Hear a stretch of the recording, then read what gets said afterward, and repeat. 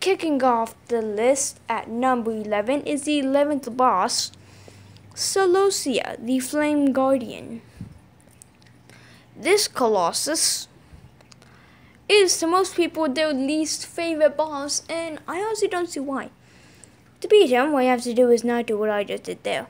To beat him, what you have to do is have him hit some twitches. As you can see, I'm running towards one. And you have to make him bump into it. As to which a stick, of all things, will fall from it. Quality footage. Once the stick has fallen, you have to pick it up. And then, once you've picked it up, light on fire with the torch. And the stick. So, light on fire with the torch. And then, Celosia is scared of fire for some reason.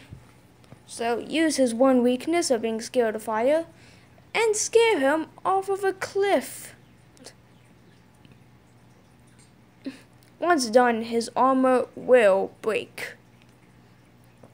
Once the armor is broken, you're free to jump off the cliff and then stab him in the back. A lot of people have the same problem.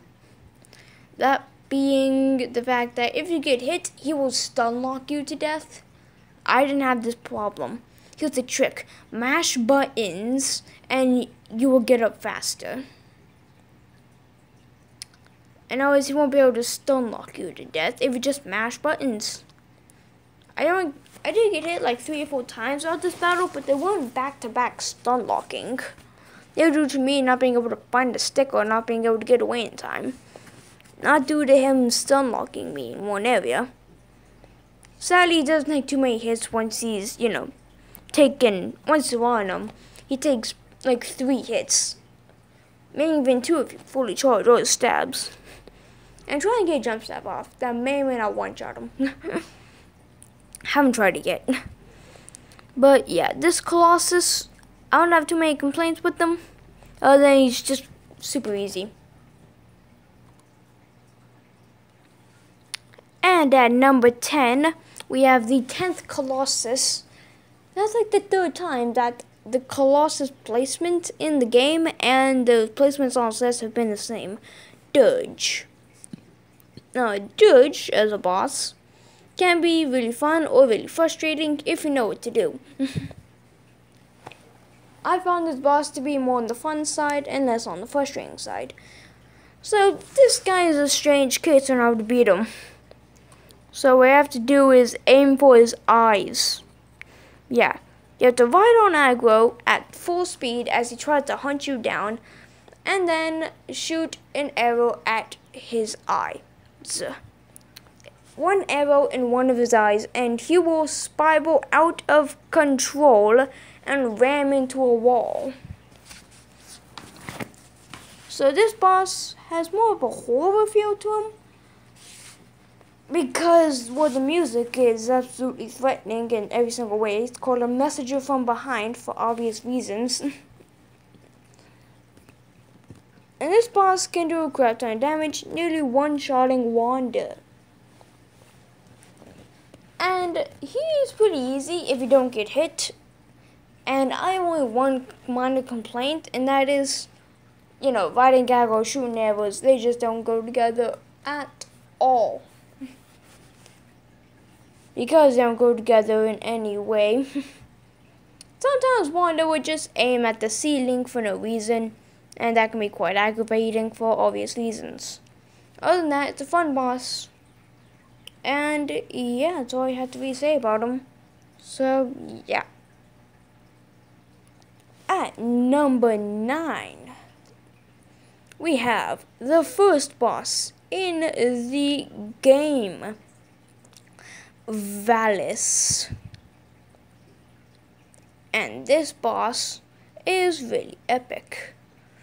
Let me change the lighting real quick. Okay, I made the lighting a bit darker. Anyway, so to beat this behemoth that is rather small, to beat beat this colossus, what you have to do is jump onto its leg, specifically the left one, and then stab it. I prefer you go for it 2 times, because he will be down. Like, basically stabbing him makes him kneel down. Stabbing him 2 times will make him kneel down for longer, to put it simply. And once you've done that, you then just gotta climb up him. Climb up his butt, climb up his platforms on his back, climb up his actual back, make your way towards his head, and then stab him. It doesn't take much to kill this boss, but he is fun.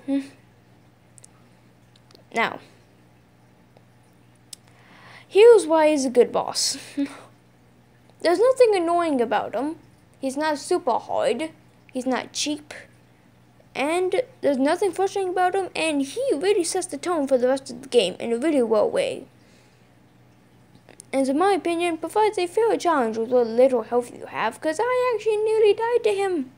And I felt generally threatened when I first saw him.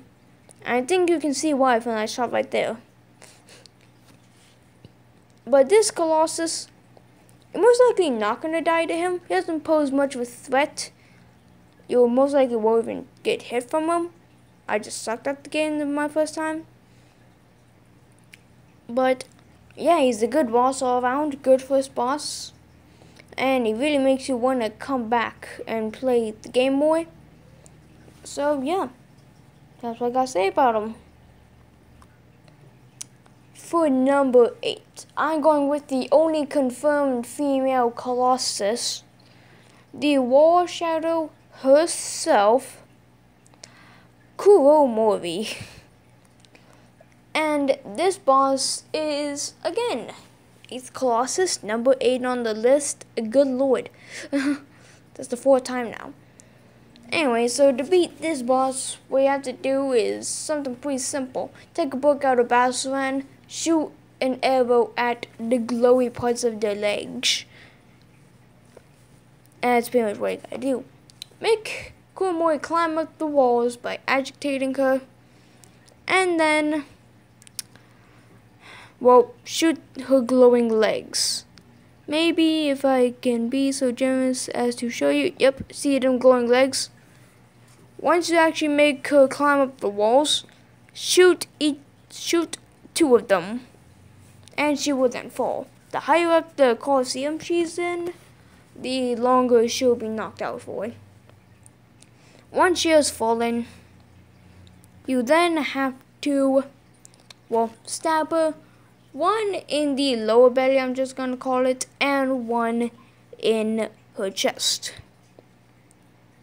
Once this is done, repeat, rinse, repeat, and she'll be dead.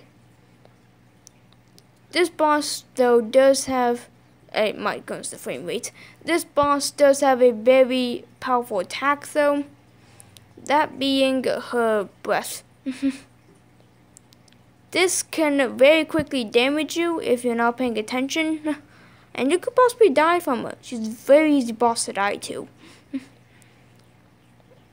And I personally, for some reason, had way too much trouble with this boss.